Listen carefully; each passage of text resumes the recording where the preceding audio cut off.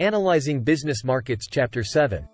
Businesses sell goods and services, with 7.4 million U.S. businesses employing people in 2010.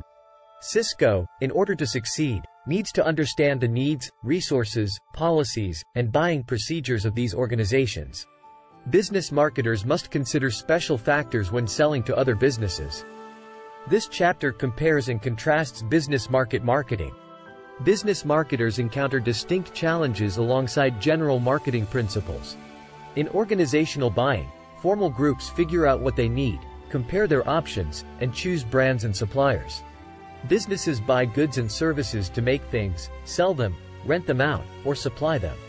Aerospace, agriculture, chemicals, computers, construction, defense, energy, mining, manufacturing, transportation, communication, utilities, banking, finance, insurance, distribution, and services are some of the most important business sectors. To avoid becoming a commodity, business-to-business marketers must find ways to set their products apart and highlight their unique benefits. The main problems with business-to-business, B2B, marketing, according to the Institute for the Study of Business Markets, ISBM, are 1. Making the link between marketing and sales stronger, 2.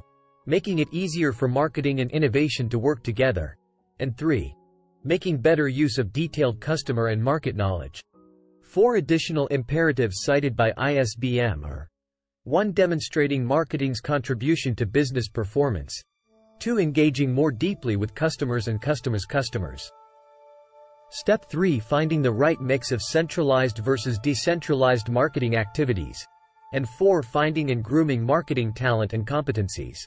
Learn about customers and the market, show how marketing contributes to performance, interact with customers and their customers. Find a balance between centralized and decentralized marketing activities, and develop marketing talent and skills. The markets for consumers and businesses are different in many ways.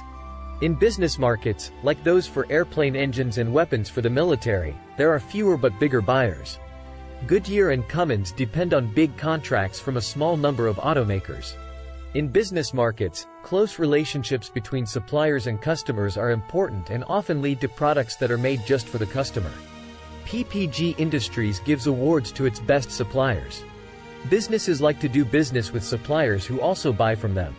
Buying agents stick to the rules set by the company, and business buyers use quotes and proposals. Major purchases are made with the help of technical experts, senior management, and buying committees. For buyers who know what they want, salespeople must be well trained. Industrial sales require a lot of time and a lot of calls. Marketers need to keep an eye on how people buy things, since that's what drives business demand. Most of the time, price changes don't affect the demand for business goods. The acceleration effect has an effect on changes in business demand. Business buyers are mostly in 7 states, which lowers the cost of selling. In the auto business, regional changes mean that marketers must change with them. Complex and expensive items are often bought straight from the manufacturer. There are 3 kinds of buying situations: a straight rebuy, a modified rebuy, and a new task. There are different marketing plans for each of the following stages: awareness, interest, evaluation, trial, and adoption. Successful business marketers pay attention to building relationships, giving technical information, and helping customers through complicated buying processes. Business buying involves multiple parties, with other employees being more important in new buy situations than purchasing agents. The buying center is the decision-making unit of a buying organization, consisting of users, influencers, decision-makers, approvers, buyers, and gatekeepers. These participants influence the buying process in various ways. Buying centers have diverse interests, authority, status, persuasion, and decision criteria. Factors such as age, income, education, job, personality, risk attitudes, and culture impact buying motivations, perceptions, and preferences. Organizations make purchasing decisions based on their needs and opinions. Industrial purchases encompass both rational and emotional elements. Successful business-to-business marketing requires identifying the right companies and understanding their buying centers. This involves recognizing growth prospects, profitable customers, and promising opportunities. Small and mid-sized businesses present new possibilities due to limitations in large corporations' purchasing departments. Small sellers focus on influential buyers, while larger sellers engage in comprehensive selling to reach a broader range of buyers. Communication programs are vital for reaching hidden influencers and keeping customers informed. Assumptions about buying center participants should be regularly reassessed. Ethnographic research on customers and industries can inform sales strategies. Considering end users can lead to improvements in products and business models for business marketers. Understanding the needs of customers adds value and opens new avenues. Xsense, for example, enhanced its motion sensor technology by solving its customers' problems. To succeed in business-to-business marketing, it is crucial to target the right firms, comprehend the dynamics of buying centers, and adapt strategies according to the different participants involved. The ratio of benefits to costs is important to business buyers. Marketers need to point out what's good about a product. Companies have made purchasing managers more important and set up strategic departments to build relationships with suppliers based on value. Rio Tinto and Medline Industries were both successful because they used e-commerce and integrated their software. To meet the needs of modern buyers, sales staff needs to be updated. McDonald's gives priority to minority suppliers, which shows that they are becoming more important. The Buy Grid framework shows the different steps that need to be taken when a business buys something. These steps change depending on what is being bought. Some steps may be skipped or shortened in some situations. Problems can be seen because of things inside or outside of the person. Engineers and users may be able to help figure out what the item is and how much of it there is. The buying organization then comes up with technical specifications to cut costs. This analysis can help suppliers position themselves well. Buyers use things like directories, contacts, ads, trade shows, and online platforms to find suppliers. There are many different ways to shop online, such as through catalogs, auctions, markets, exchanges, barter, and alliances. It saves money, speeds up work, and makes relationships stronger. Hubs, links, alliances, and company sites are all used in e-procurement. To choose a supplier, you have to look at attributes and use models. To get leads, marketing and sales have to work together. It is very important to understand customer value assessments. In different buying situations, things like delivery reliability, price, reputation, flexibility, and reliability are more important than others. Despite efforts to improve sourcing and partnerships, buyers still spend a lot of time negotiating prices with suppliers. Marketers can respond to requests for prices by pointing out the total cost of ownership and how their services are better.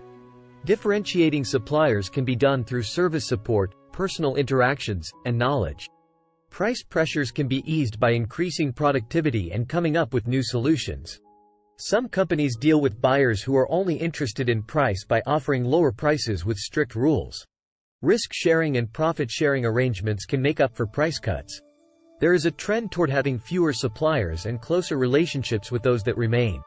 After choosing suppliers, buyers negotiate final orders, think about leasing options, and make long-term contracts.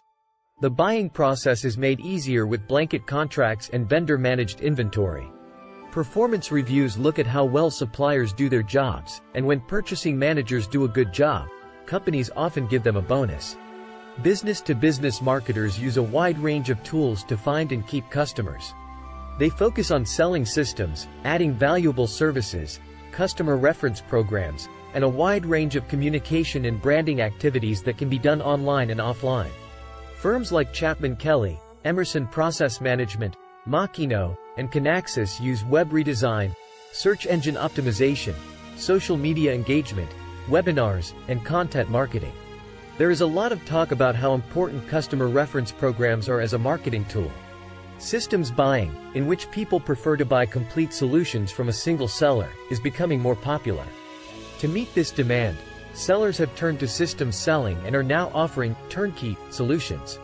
In this case, a supplier gives the buyer MRO supplies and manages the buyer's inventory. Services are important because they help businesses build stronger relationships with customers and make more money. Rolls-Royce offers long-term maintenance contracts, while companies like Adobe Systems bundle services with cloud-based subscriptions. Value-added services like installation and maintenance help companies like Mondo win customers in markets where there is a lot of competition. Relationships between businesses and their customers are managed in different ways, such as through supply chain management, early supplier involvement, and purchasing alliances. Companies are moving away from general marketing strategies and focusing on one-to-one marketing to attract and keep customers. People say that buyers and sellers should work together to create value and build trust. Relationships between buyers and sellers can be put into groups based on competition, cooperation, and trust levels.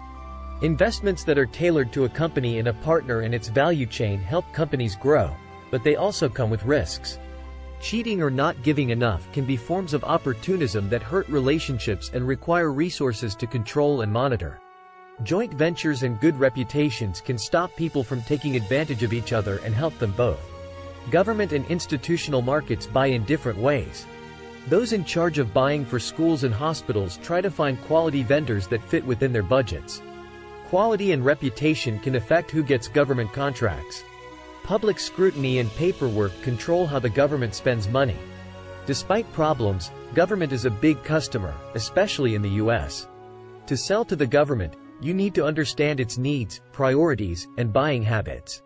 Online purchasing is becoming popular. In these markets, companies that can predict what the government will want, make sure they have the right products, and talk to the government well will do best. Thanks for watching.